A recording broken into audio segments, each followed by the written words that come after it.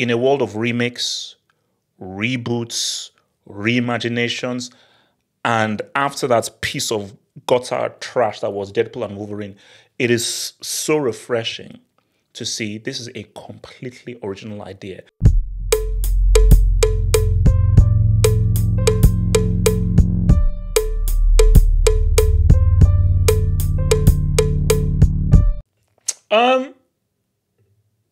I'm intrigued. I'm intrigued. Like, you know, when you're a confident filmmaker and a confident film when you can release a trailer without giving much. You see, when you're not confident in your film and you know that you've got a brick film with you, oh, this is everything that happens in the film. Please come and watch. That's when the producers are not confident, the filmmakers are not confident. But when you know, I'm that dude, I've got skin in the game, I've got credit in the bank, I'm hardly going to reveal anything, and you're still going to watch. If this was some unknown director with nothing, I'd be like, it's interesting, mysterious, okay, what's happening? Boom.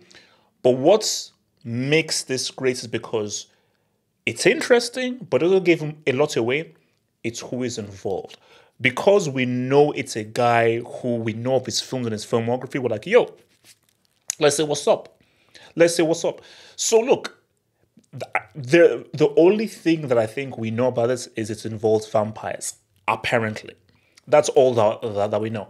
And I thought you'd probably see a hint of vampires in the teaser, but the fact that he doesn't even show that, I was like, oh, he's really keeping a lot of the stuff in. Because I think if you see the poster, I think the poster is very key. So like when you look at the poster, so he's playing twins. And again, so this is just speculation. It seems as if, judging from the poster and from the hint we saw in the teaser, I think his twin may be like the antagonist. So obviously that in itself is interesting. But again, I have no idea. This is just me speculating. Like what we do pretty much know is vampires. That's what everyone is saying. What we don't know is, yes, they're brothers. They are twin brothers, but are they both working together? Are they against each other? But the vibe I'm getting, because when you look at this poster, you're looking at the sun. You know what happens to vampires when they get out in the sun? They get lubricated. You're looking at just what he looks like, his twin with the cap, and that kind of smack you had in the teaser. He may be the antagonist. And it's so my thing though is, do they get turned into vampires? Do they become vampires? Do they find out about vampires? So I think the demons that they're referring to are these vampires. Who, if let's say you saw a vampire for the first time and you'd never seen a vampire before, you'd think it's a demon. That's why you have the church involved, all that stuff. So all that is that it's intriguing. And you know what? I support this. I support this. You see, guys, I'm going to keep it very stark here. I'm not one of these guys that says, oh, diversity, representation, blah, blah. I hate all those crap buzzwords here. I'm just a consumer. If the art is good, the art is good. But the thing about art, though, is about relatability and being able to connect. I appreciate what Brad Pitt does, what Tom Cruise does, other guys. I can't relate to Brad Pitt. I can't relate to Emma Stone. I can't relate to Tom Cruise. Tom Cruise is the greatest movie star of all time, and I am a big champion.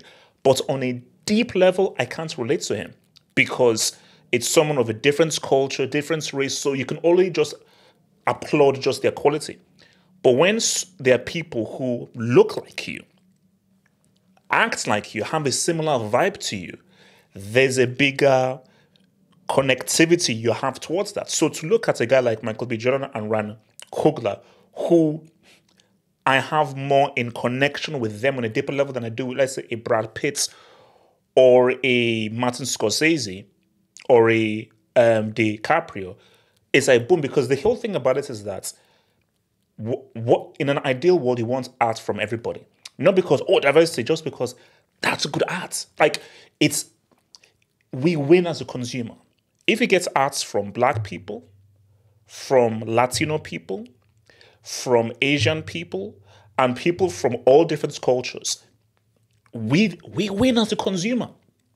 So this is not about, oh, you're just being diverse for diverse. No, this is also because I have even from the trailer, we've never seen anything like this before.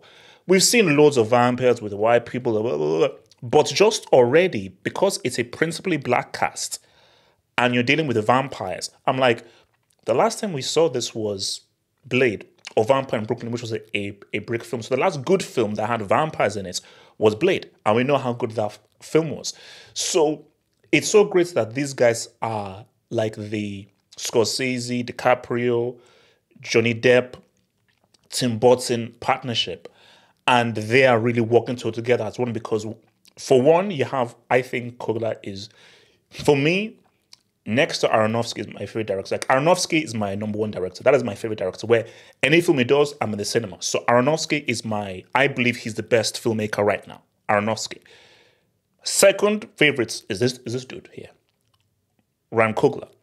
So I think this guy is an excellent filmmaker for his age.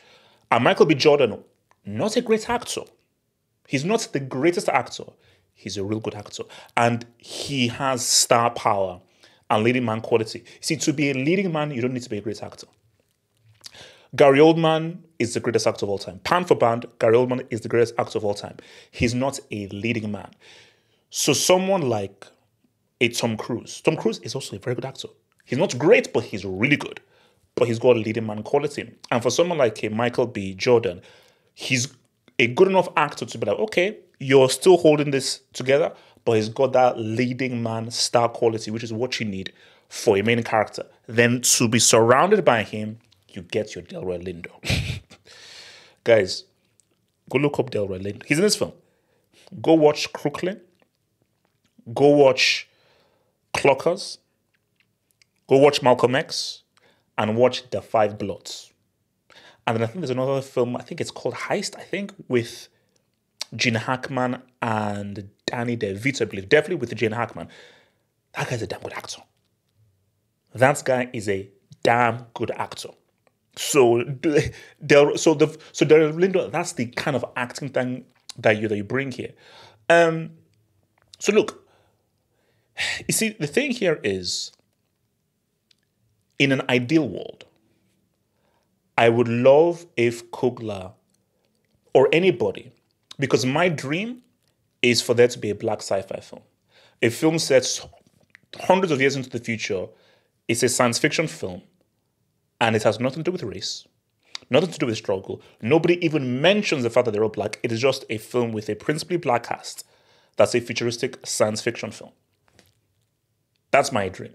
Because as a huge, big sci-fi fan, and how much it affected me seeing the character of Morpheus in The Matrix that you never thought a black guy could play, I'm like, bro, that is my dream.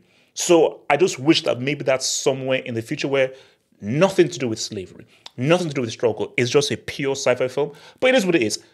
Put that to one side. Every film this guy's made has been good. Fruitvale Station was a damn good film. I'll get to Creed. Black Panther, for what it was a damn good achievement. I'm not the biggest fan of Black Panther. Maybe we're coming crazy. I believe Wakanda Forever is a better film. Overall, just as an overall production and thing, I believe Wakanda Forever is actually better than Black Panther, personally.